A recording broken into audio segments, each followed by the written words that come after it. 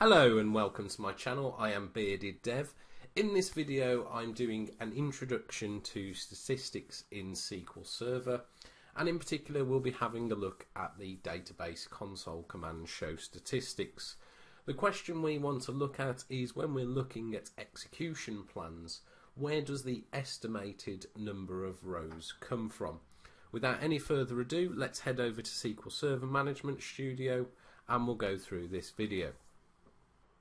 Okay, so we're in SQL Server Management Studio now. Now for this video I will be using AdventureWorks 2019 database, which is available online to download, but if you have got a previous version of AdventureWorks you can use that, or any other database for that matter. It's not so much the data we're going to be looking at in this video, but we're going to be looking at how SQL Server gets the estimated number of rows. So the first thing that I've got here is a simple query. I'm going to be selecting the sales order ID and the sales order detail ID, and we're going to be looking at that for where the product ID equals 819. Now first of all we're going to turn on the actual execution plan, and we can do that in a number of ways. We can either press Ctrl M, we can select query, include actual execution plan, or there's a little icon at the top to select that on as well. I execute this query, and again the results grid here is not what I'm actually looking at. What I want to actually click on is the execution plan, and I look at this arrow here. So I've just selected a simple select for this demonstration, and we can see here the estimated number of rows per execution is 195, which is the same as the actual, which is great. So that means that SQL Server is choosing has the ability to choose a very good execution plan for this query, and in this case it's done an index seek operation, which I would expect because product ID has a non-clustered index on it, and the two columns we're selecting, sales order ID and sales order detail ID, make up the clustered index, which will be stored as part of the non-clustered index. So we only need to go to the non-clustered index in this case. Now what we want to find out is where do those rows actually come from. Now SQL Server creates and maintains statistics about the distribution of values in one or multiple columns of tables and indexed views. So it uses this information, it's known as cardinality estimates, and that information is used by the query engine to produce execution plans. So in terms of statistics, SQL Server maintains a histogram and density vectors. In this particular video we'll be looking at the histogram side of things. So without further ado, we're going to have a look at a database console command. That's any command that starts with DBCC, and in this we're going to be looking at the statistics. So for this we write DBCC SHOW _statistics, and what we pass into this command is the table or indexed view name, and then we can either pass in the statistics name, the index name, or the column name. So in this case what we're going to be passing in is a table name, which is sales order detail, and you'll notice the table name is within speech marks, if you like. And then we'll have the index name as well. So I'm just going to open Object Explorer, got my sales order detail table, and I've got my non-clustered index here, which I'm going to conveniently just drag onto the screen. So it's IX _ sales order detail _ product ID. So I'm just going to run this and we'll have a look at what this shows. Okay, we can see within the results this is how the statistics are actually made up. So we get three results from running this command. We get the statistics header here, which includes details like the name, when it was last updated, the rows used to create this statistics object, And you'll notice in a lot larger tables, sometimes only a sample of rows is used to generate these statistics. The second result set we get is the density vector, and we're not going to talk about that today. We will talk about that in other videos.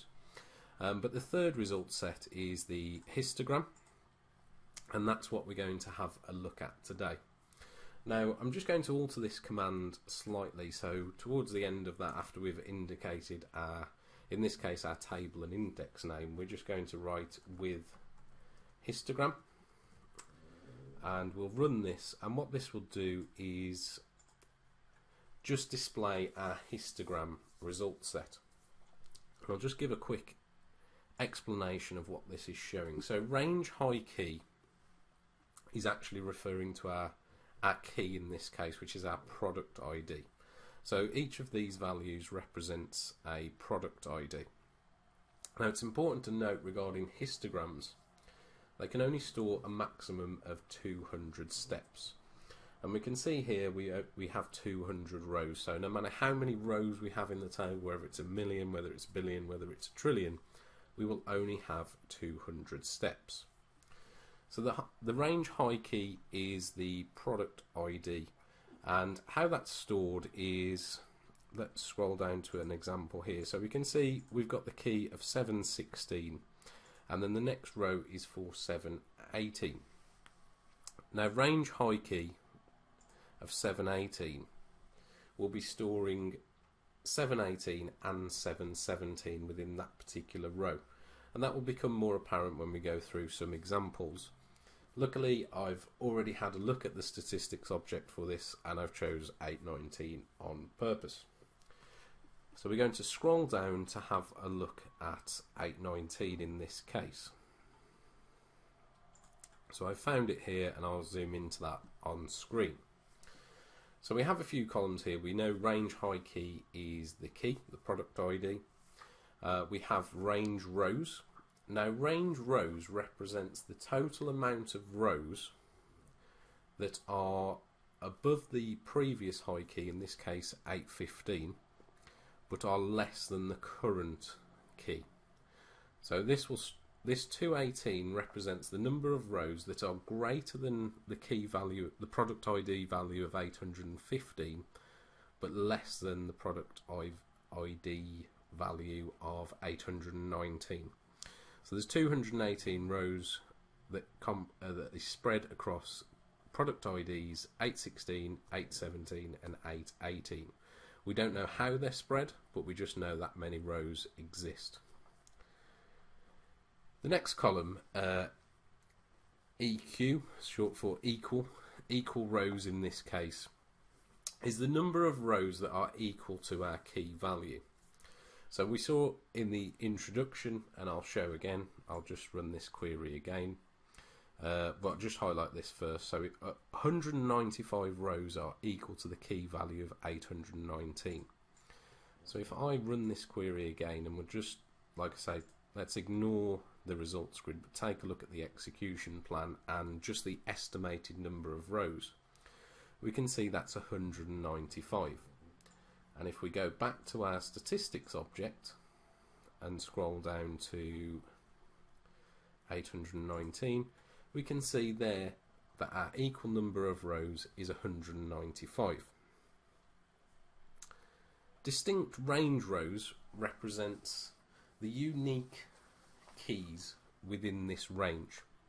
So we've discussed our range in this case includes 816, 817 and 818 as product IDs, but there's only two distinct range rows that actually exist. What we can gather from this is one product ID isn't present, and we'll see that shortly when we go through an example. Average range rows is simply range rows divided by distinct range rows. What this is giving us is we know that 218 rows exist between those two key values, and we know there's two distinct key values. So the average range rows is 109. It's just simply range rows divided by distinct range rows. So let's take a look at another example. In this case, we'll keep it simple. We'll keep working with this. So we know product ID 818 falls between these two keys.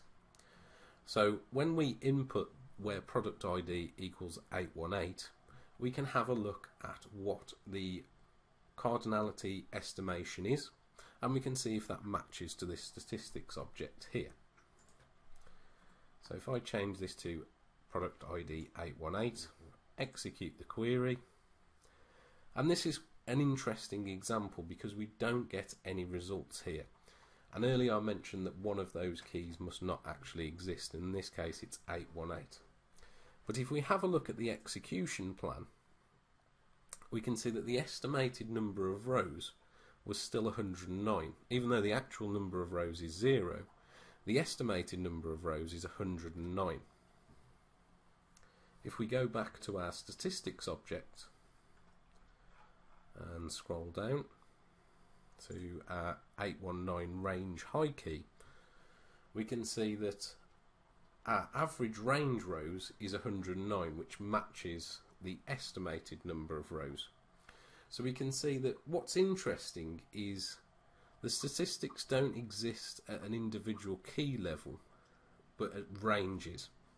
Now what this means is when the query engine was deciding on an execution plan for that query, it didn't actually know that no rows existed for that product ID based on the statistics that it keeps. Now if it did keep statistics about every key, we'd imagine they'd be absolutely massive. We'd get incredibly accurate cardinality estimates and pretty good execution plans, but we'd end up with massive statistics objects which would probably in some cases be the same size, or if not just a bit smaller than our actual table or indexed views. So it wouldn't be worthwhile creating those. So there's got to be a balance. In everything in SQL Server, there's a balance. Now if we try 817, again we know it's within that range, so we're expecting the estimate of 109. Let's have a look at the execution plan. And we can see the estimated number of rows is 109, but the actual number of rows is 104. Now we know that there are 200, let's just double check that. So we can have a play around with some maths. So we know there's 218 rows that exist within that range. We know key 818 doesn't have any. We know that 817 has 104, so that should leave 114. So if we run it again for 816, again we'll see the estimate of 109, but we should see the actual of 114, I think I said it was.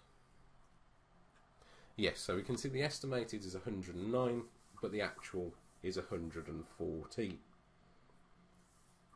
So we can see if our data is quite evenly distributed amongst our key values, our statistics are improved and we get better execution plans. However, that's not always the case. We can certainly have tables where we have values. We might have key value 1 that includes 1 row and key value 2 that includes 1,000 rows. And that's why the histogram is maintained for us. Now what would happen if we have a look at a range? Let's go back to our histogram initially, and we can use some simple maths here. So if we have a look at, let's say, where product ID is greater than 815 and product ID less than equal to 819. So we know we can ignore this, we're not looking at that range, we're looking at the range of 819. Now to calculate this, we would simply have our range rows, which in this case is greater than 815 but less than 819, so we've got 218 plus 195, which is the number of rows equal to our key value. And if I'm not mistaken, 413. Let's execute the query and have a look. 413. So even for a range of rows, those histograms are still used, and as the range gets wider, obviously to calculate the correctness and predict how many the estimated number of rows is going to be more complex. So that's why I've chosen a simple example in this case. And the last example I want to look at is, what if we choose a key value that is higher than is included in the histogram? And this can actually happen. So within SQL Server, yes, statistics are maintained, but there are some general rules around the maintenance. They're not, as we insert more and more rows into a table, they're not updated automatically. It happens after a certain number of inserts rather, or updates, or a certain number of new rows are inserted. If we was to insert 1 million rows into a table that only contained 100 rows, then SQL Server would recognise, well, I'm not going to be able to use the statistics I've got. I need to regenerate those statistics. So let's have a look. Our highest key value is 999 conveniently. So let's try and have a look if our product ID equals 1000. We get no rows in the results, which is what we expected. We knew that nothing with a product ID higher than 999 exists. But if we have a look at our estimated number of rows, it's 1.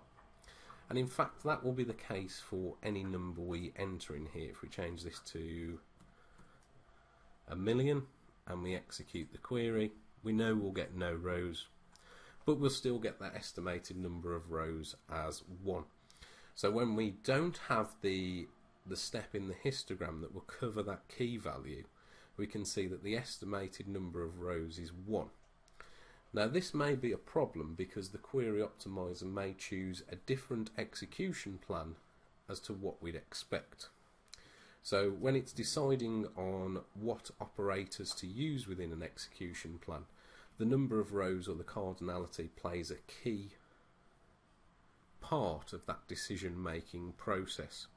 It's important SQL Server or the query engine has a good estimate of the amount of rows it's working with before it decides on the execution plan. Now in other videos on the channel we will go on to discuss how statistics are maintained or could be created, but this was just an introduction, and the database console command show statistics is very valuable in this case. We can have a look in there to see if our statistics are out of date or stale, or we may need to update them. So if you're having a look at a query and you see a massive difference between your estimated number of rows and your actual number of rows, this can actually be a good place to start. Really hope you've enjoyed that video. Let me know your thoughts in the comments section below. Check out the other videos on my channel if you're interested in T-SQL querying, programming, data engineering or data analysis. Subscribe to the channel if you haven't already, and hit that notification button to be made aware of when new videos are uploaded. Thanks a lot for watching.